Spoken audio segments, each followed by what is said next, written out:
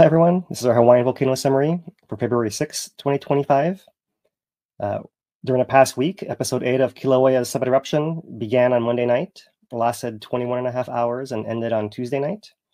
The fountains peaked over 100 meters, or 330 feet high, and covered more than half of Halemaʻumaʻu crater floor.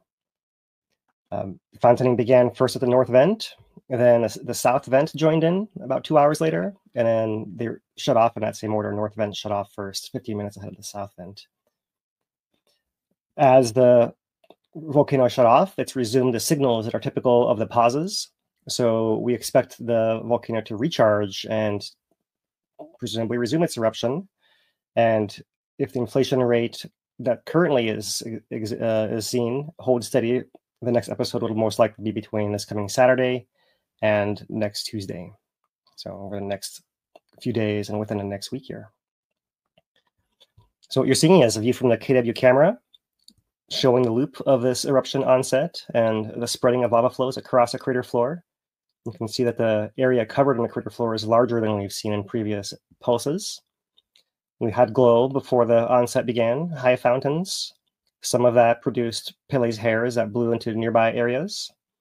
But mostly the show was contained within a caldera and within a crater of Halemaʻumaʻu, feeding lava flows across the floor and oozing out towards the far end of the crater as well. To see that in a thermal view, here is that full sequence once again.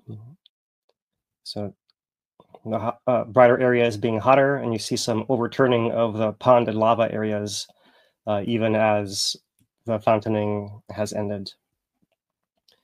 Seen from the S2 camera that looks directly at the vents, we see the outburst from the north vent first, followed by the south vent, and then shut off close to the same time before glow continues to persist on the crater floor where the lava pond has cooled and is exposed its glowing interior.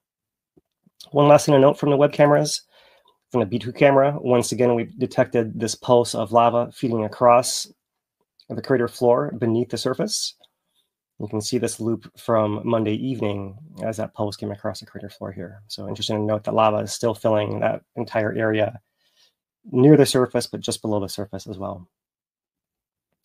We have the eruption still fully contained in the southwest part of Halemaʻumaʻu crater. And images produced this week with thermal cameras in the middle of the eruption looked like this. So there is that half of the Halemaʻumaʻu crater floor that's being covered at a certain point during eruption with events still active here. Our tilt meter at the summit has shown some power issues, so we rely on a Sandhill tilt meter today. And you can see it's tracking the deflation corresponding to episode 8, as well as the subsequent reinflation we've had since. So here we are in a recharge, and looks like it'll take a while before we reach back to that same threshold to resume the eruption once again.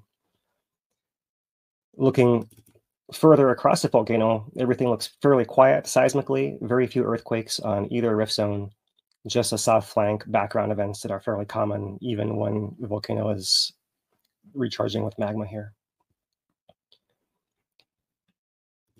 So the USGS update for today notes the end date of the pause, February 4th at 7:23 p.m. And they note that there is no unusual activity along either rift zone, as well as noting that there is likely to be 10,000 tons per day of sulfur dioxide during eruption and 1,000 tons per day during the current pause. This is significant because this is caught on a satellite. Once again, here's from the satellite view of the SO2 plume. And if we look at our VOG dashboard, which is just looking at the output from the volcano, we still have some VOG being produced, as we have still above background rates of emissions during these pauses. If we look more widespread at purple air, we can see there are VOG impacts across not just Hawaii Island, but further afield, perhaps to Maui and beyond as well. And if we just take a quick look at this windy.com SO2 satellite loop, you can see all this red and orange is the sulfur dioxide in the area. And our winter weather patterns are really keeping this stuff circulating around Hawaii Island. So you can see there's like a swirl, and we can potentially expect VOG impacts to continue through the weekend up until the next episode maybe adds more gas to the mix here. So that's the update on Kīlauea. Maunaloa has been as quiet as normal. Here are the very few earthquakes, 15 at the summit over the last week, all of them very low magnitude. Earthquake rates are still quite low following the eruption in the end of 2022.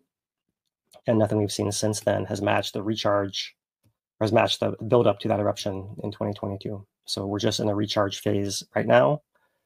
As we can see, the ground still very slowly rising at Maunaloa summit as magma fills below. And that's our Hawaiian volcano summary for this week.